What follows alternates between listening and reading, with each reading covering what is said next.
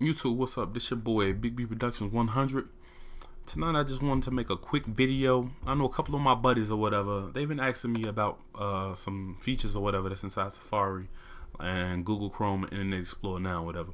Now this video is just basically for the people that's not really too sure of what it is and what this can do for you and benefit you. And I'm talking about sandboxing.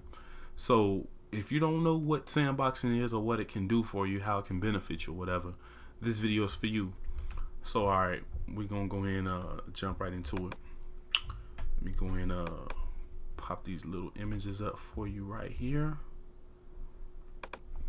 Let me just drag these to my main desktop or whatever. Alright, now you got your Safari, you got your Google Chrome and Internet Explorer 9.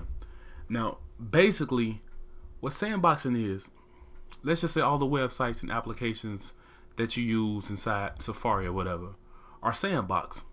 So they wouldn't have access to the information on your system.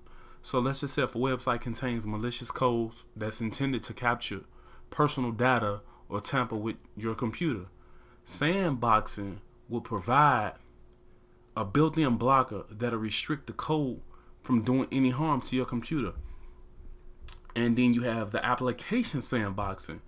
The sandboxing would also protect the system by eliminating the kinds of operations and applications that can perform, such as opening documents or accessing the network. So sandboxing makes it more difficult for the security threats or whatever to take advantage of the issue that's in a specific application to affect the greater system in which you're using, such as your Macintosh or whatever, or let's just say, okay, you on Windows PC or whatever, you know what I'm saying, you're using your Internet Explorer. So that's basically what sandboxing is and how it can benefit you.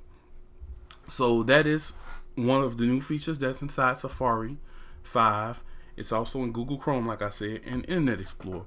So sandboxing is not, I mean, by all means, it's something good, you know what I'm saying? So like I said, this video is for two of my buddies, you know what I'm saying? They didn't know what sandboxing was or whatever.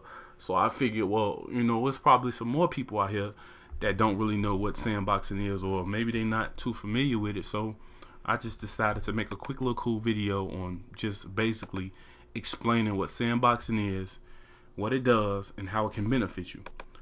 So that's pretty much it. Other than some of the other cool new features they got inside OS 10 Lion, which I'm pretty sure a lot of you guys out there already got. I like the simple fact that they got like the users and group preferences up in the right hand corner now, and it like displays your name or whatever that's on your login screen. So I kind of thought that was cool. But I know I installed Mac OS 10 Lion like 2 days ago on my Mac, and it seems like I'm not too sure if a lot of you guys out there, you know what I'm saying, been having the same problem, but it seems like when I open up Safari, let me see if it'll do it while I'm recording. If I open up Safari or whatever, okay, it's not doing it. Most of the time when I try and do a search or something on a web page, it'll say my internet connection cannot be detected or something like that, and it would tell me to check my internet connection. Now when I check it, you know what I'm saying, it's got like the little icons or whatever, little buttons on the screen that you can click on to check your internet connection. It'll say, oh, your internet connection is fine, we did not detect any problems, blah blah blah. And then it would tell me to clear out my cache or whatever, my history and all of that.